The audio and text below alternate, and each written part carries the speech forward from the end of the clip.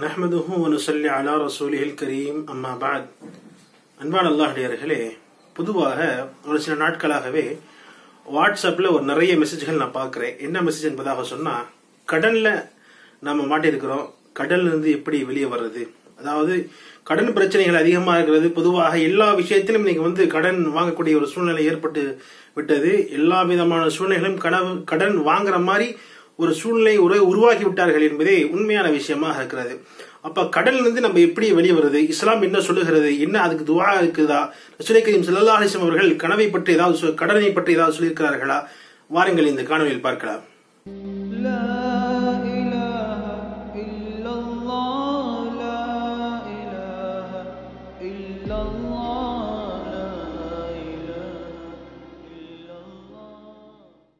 கடனாளியாக நாம் இருக்கிறோம் என்பதாக சொன்னால் ஒரு சில விஷயங்கள் பண்ணணும்.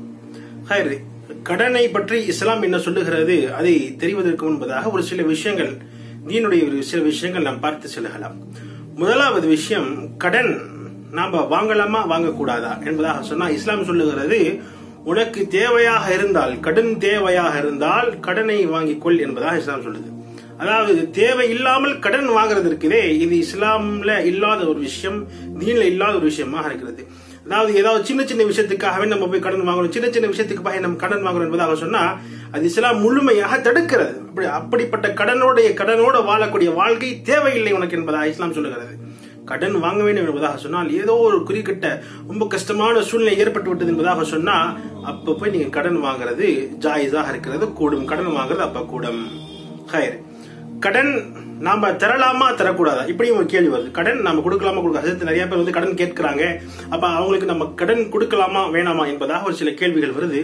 அந்த கேள்விகளுக்கு பதில் என்ன சொன்னா, ரசூல் கரீம் ஸல்லல்லாஹு அலைஹி வஸல்லம் சொல்றாங்க, ஒருத்தருக்கு கடன் கொடுத்து உதவுறீங்க என்பதாக சொன்னா அல்லாஹ் ஜல்ல ஷானஹு வ தஆலா அதனுடைய சிறந்த பதிலை உங்களுக்கு கொடுப்பான். அதாவது 10 ரூபாய் யாருக்காச்சும் நீங்க கடன் கொடுக்குறீங்க என்பதாக சொன்னா, 100 ரூபாய் யாருக்காச்சும் கடன் கொடுக்குறீங்க என்பதாக சொன்னா, 1000 ரூபாய் யாருக்காச்சும் கடன் கொடுக்குறீங்க என்பதாக சொன்னா, அந்த கடன் எவ்வளவு தருகிறீர்களோ அவ்வளவு முழுமையான நன்மைகள் அல்லாஹ் ஜல்ல ஷானஹு வ தஆலா உங்களுடைய பட்டியலில் கொடுப்பான் என்பதில் ரசூல் கரீம் ஸல்லல்லாஹு அலைஹி வஸல்லம் சொல்லியிருக்கிறாங்க. அப்ப கடன் வாங்குறது தேவையான நேரத்தில் வாங்கணும். கடன் கொடுக்கணும் என்பதாக சொன்னா, கடன் எப்ப நம்ம கொடுக்கணும் என்பதாக சொன்னா, யாராவது முன்னாடி வர்றாங்க, தேவை உள்ளவரா இருக்கிறாங்க, பார்க்கும்போது ரொம்ப இயல்மையா இருக்கிறாங்க, இப்ப நம்ம கடன் கொடுத்தா அல்ஹம்துலில்லாஹ் நமக்கு நன்மை கிடைக்கும், அவருக்கும் தேவை பூர்த்தி செஞ்சிடும். அதற்கு பிறகு அவருடைய தேவை பூர்த்தியான பிறகு அவர் எப்ப அவர்கிட்ட பணம் வருமோ அவர் திருப்பி பணம் கொடுத்துருவார் என்பதாக நம்பிக்கை இருந்தா பணம் கொடுங்கள் என்பதாக இஸ்லாம் நமக்கு சொல்லித் தருகிறது. மூன்றாவது விஷயமா இருக்கிறது, நான் கடன் ஒருத்தருக்கு கொடுக்கிறேன் என்பதாக சொன்னா, கடன் கொடுத்ததற்கு பிறகு திரும்பி வாங்குற நேரத்துல அதிகமாக ஒருபோதும் வாங்கக்கூடாது. கடன் திரும்பி வாங்குற நேரத்துல ஒருபோதும் நான் அதிகமாக வாங்கக்கூடாது. அப்படி திரும்பி வாங்கும் பொழுது நான் கடன் அதிகமாக, அதாவது 100 ரூபாய் கொடுத்து 110 ரூபாய் வாங்கினேன் என்பதாக சொன்னா அது வட்டியிலே போய் சேரும். ஃபிக்ஹுடைய ஒரு காயிதா வருகிறது, குல்லு கர்ஸின் ஜர்ர நஃபன் ஃபஹுவ ரிபன். அதாவது எப்படிப்பட்ட கடனாக இருந்தாலும் சரி, எந்த விதமான கடனாக இருந்தாலும் சரி, அந்த கடன் திரும்பி நாம் வாங்கும் பொழுது 1 ரூபா இல்ல 1 பைசா அதிகமா வந்தாலும் அது வட்டி தான் என்பதாக இஸ்லாம் சொல்லுகிறது. அதாவது கடன் கொடுத்ததற்கு பிறகு கடன் திரும்பி நான் வாங்குறேன் என்பதாக சொன்னா அந்த கடன் வாங்கும் பொழுது 1 ரூபா கூட நம்ம எக்ஸ்ட்ரா வாங்கக்கூடாது. இதுதான் இஸ்லாம் நமக்கு சொல்லி தருகிறது. அப்படி எக்ஸ்ட்ரா வாங்கணும் என்பதாக சொன்னா நாம் கடன் வாங்கும் பொழுது, திரும்பி வாங்கும் பொழுது நாம் வட்டி திரும்பி வாங்குகிறோம் என்பதாக யோசித்துக் கொள்ள வேண்டும். கடன் திரும்பி வாங்கும் பொழுது வட்டியோடு வாங்கினா அதனுடைய தண்டனை என்ன என்பது இஸ்லாத்தில் நமக்கு தெரிந்த விஷயமாக இருக்கிறது. இன்ஷால்லா தெரியவில்லை என்பதாக சொன்னா வரக்கூடிய வீடியோக்களை நான் பேசுறேன். அதற்கு பிறகு உலமாக்கள் எழுதுகிறார்கள், கடன், அதாவது உலமாக்கள் என்ன எழுதுகிறாங்க, கடன் வாங்கும் பொழுது ஒரு சில 3 விஷயங்கள் நீங்கள் குறிக்கோளாக வைத்துக் கொள்ள வேண்டும். அதாவது அல்லாஹ் ஜல்ல ஷானஹு வ தஆலா சூரத்துல் பக்ரால சொல்றான், கடன் வாங்குறீங்க என்பதாக சொன்னா ஒரு 3 விஷயத்தை நீங்க முக்கியமாக நினைக்கலாம். முதலாவது விஷயம் என்னவென்று சொன்னா, கடன் கம்மியாக இருந்தாலும் சரி, அதிகமாக இருந்தாலும் சரி.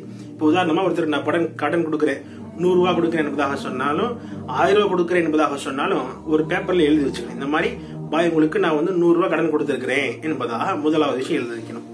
இரண்டாவது விஷயமாக இருக்கிறது, அதனுடைய நேரத்தை, வாங்கக்கூடிய நேரத்தை நம்ம குறிப்பிடுறது. இந்த மாதிரி இன்னைக்கு 10ஆம் தேதி கொடுக்கிற பாய், வர 30ஆம் தேதி நீங்க கொடுத்துடணும் என்பதாக அவற்றை நேரத்தை சொல்லி கொடுத்துறது, இந்த மாதிரி தேதியை குறிச்சு கொடுத்துறது. மூன்றாவது விஷயமாக இருக்கிறது, 2 சாட்சிகளை வச்சிடணும்.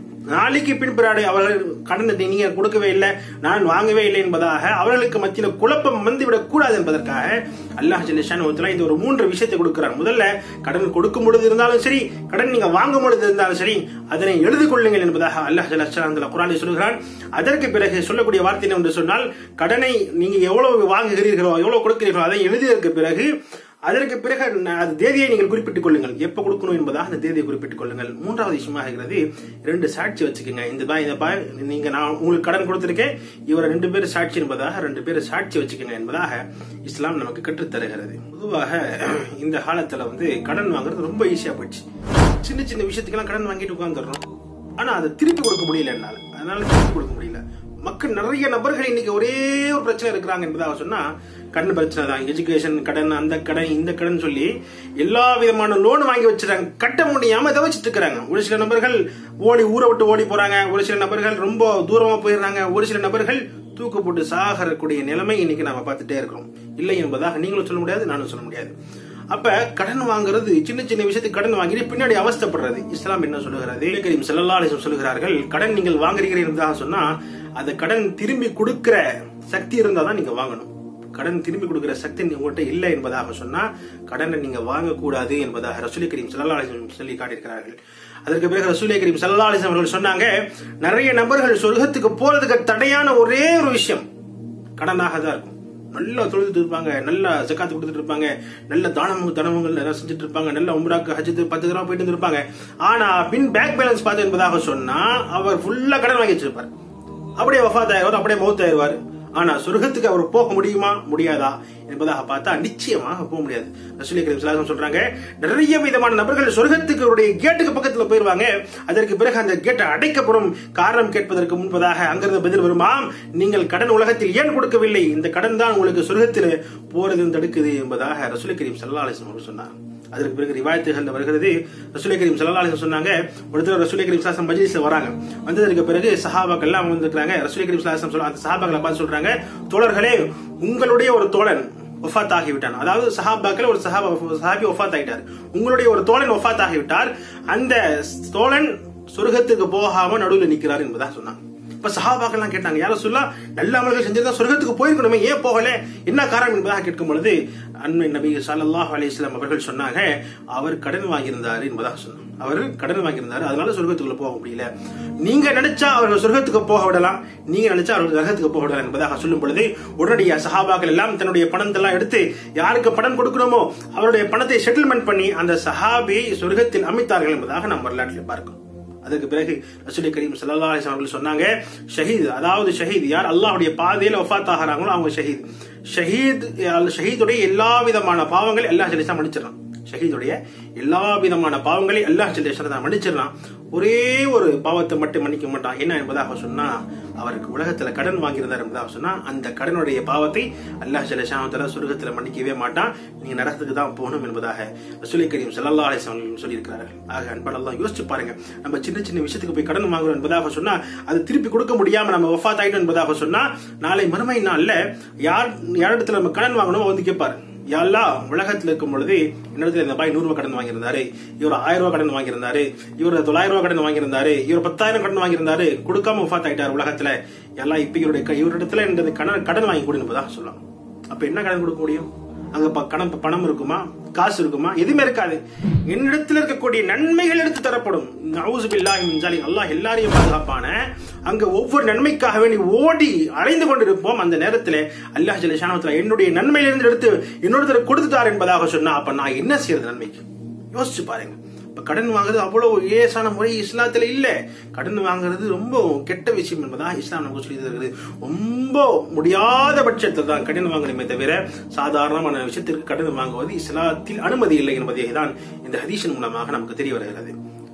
கடன் வாங்கினோம், கொடுத்துட்டோம், கடன் நான் வாங்கிட்டேன், இப்ப என்னால் கடன் கொடுக்க முடியல, கடனால கஷ்டப்பட்டு இருக்கிறேன், இப்ப நான் என்ன செய்யறது?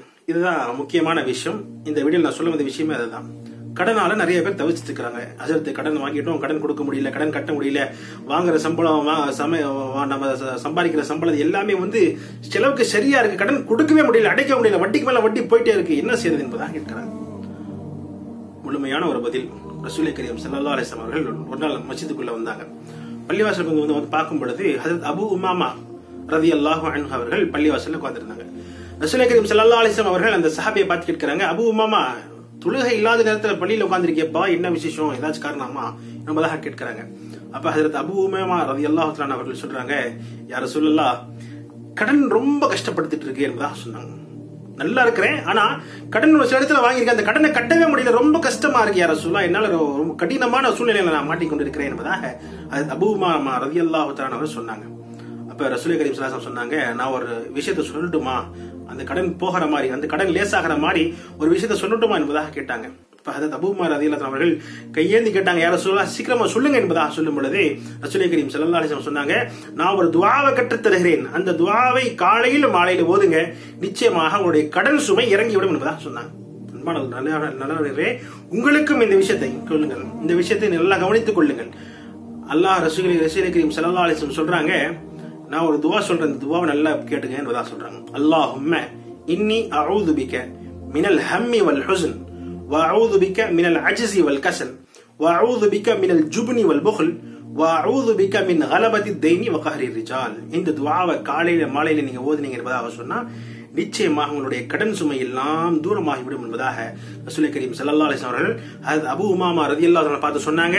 அதற்கு பிறகு ஹஜ்ரத் அபூ உமாமா ரலியல்லாஹு அன்ஹு அவர்கள் சொல்றாங்க, நான் ஒரு சில நாள் இந்த துஆ ஓதி வந்து அதற்கு பிறகு என்னுடைய கஷ்டங்கள் நஷ்டங்கள் என்னுடைய கடன் எல்லாமே சில நேரத்தில் முடிஞ்சு போச்சு என்பதாக ஹஜ்ரத் அபூ உமாமா ரலியல்லாஹு அன்ஹு சொன்னாங்க.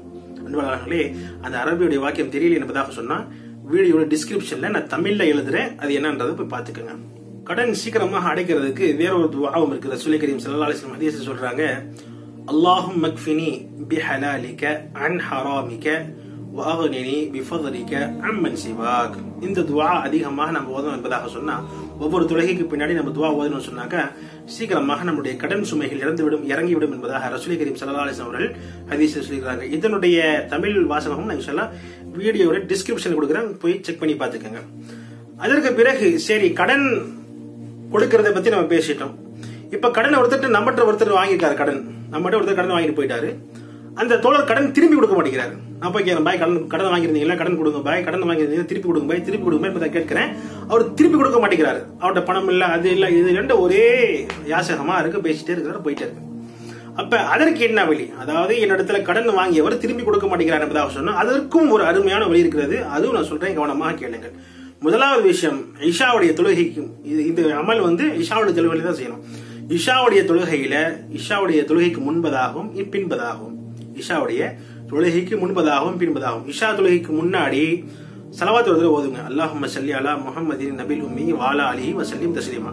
ஸலவாத் ஒரு முறை ஓதிட்டு யா வஹாப், என்னது யா வஹாப் என்ற இந்த வாசகத்தை 12 தடவை சொல்லுங்க, 12 தடவை தஸ்பீஹ் செய்யுங்க. அதாவது ஸலவாத் ஒரு தடவை ஓதிட்டு யா வஹாப் அப்படின்னு சொல்லி 12 தடவை சொல்லுங்க. இதே மாதிரி இஷா தொழுகை முடிஞ்சதற்கு பிறகு ஸலவாத் ஒரு தடவை ஓதி யா வஹாப் அதே மாதிரி 12 தடவை சொல்லுங்க.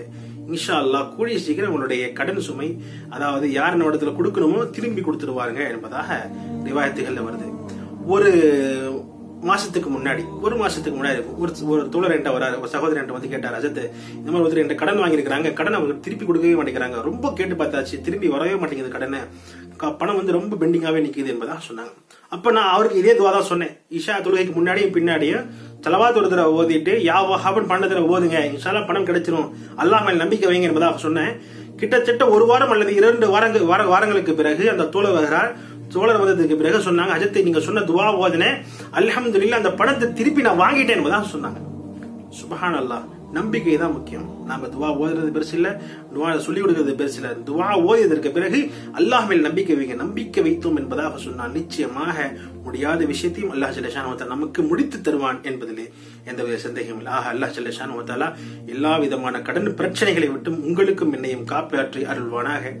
அதே மாதிரி இந்த விஷயங்கள் பொதுவாக நிறைய நபர்கள், நம்ம ஊர்லயே நிறைய நபர்கள் வந்து கடன்ல மாட்டிருக்கிறாங்க, கடன் சுமை இருக்கு, எல்லாமே வந்து சில நபர்கள் வெளிப்படையா சொல்றாங்க, சில நபர்கள் வெளிப்படையா சொல்ல முடியாது. கடன் பிரச்சனை என்பதாக நினைச்சா அது ஒரு கேவலமா பார்ப்பாங்கன்னு சொல்ல மாட்டேங்கிறாங்க. அதனால முழுக்க இந்த வீடியோவை தெரிந்தவர்கள் யாரெல்லாம் கடன்ல மாட்டிக்கொண்டிருக்கிறார்களோ, யாரெல்லாம் கடன்ல கஷ்டப்பட்டு கொண்டிருக்கிறார்களோ அவர்களுக்கு இந்த வீடியோவை நீங்க ஷேர் செய்யுங்க. நிச்சயமாக இந்த வீடியோ கீழே உங்களுக்கு இந்த சொல்லிய அமல் நீங்களும் செய்து பாருங்க. இந்த அமல் செய்றீங்க என்பதாக சொன்ன கமெண்ட் செய்யுங்க. அமல் செஞ்சதற்கு பிறகு பிரயோஜனமாக இருந்தது என்பதாக சொன்னாலும் இந்த கமெண்ட் செய்யுங்க.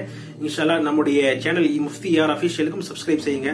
வாஹிரு தாவானா அல்ஹம்துலில்லாஹி ரப்பில் ஆலமீன்.